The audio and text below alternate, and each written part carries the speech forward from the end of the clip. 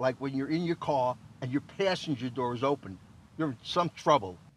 And trouble is exactly what Ira Krane was in around 9:30 Sunday night. He was here in the parking lot of a Publix on West Palmetto Park Road in Boca Raton. He had just loaded his groceries, got in his SUV, and that's when a man with a gun got in on the passenger side.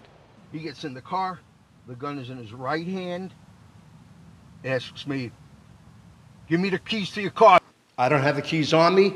Pushed the door to get out. He grabbed onto my bathing suit, because that's all I wear when I'm down in Florida.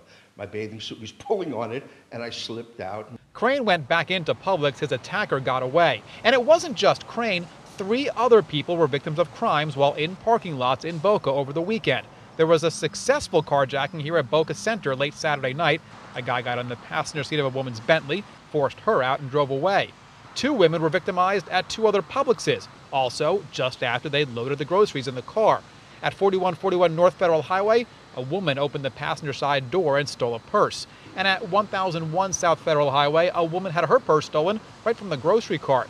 Police call these crimes of opportunity and say it's imperative for you to be aware of your surroundings at all times. Ira Krane says he doesn't plan to shop alone at night anymore. He knows he was lucky. I'm just happy to be here talking to you right now, actually, when you think about it.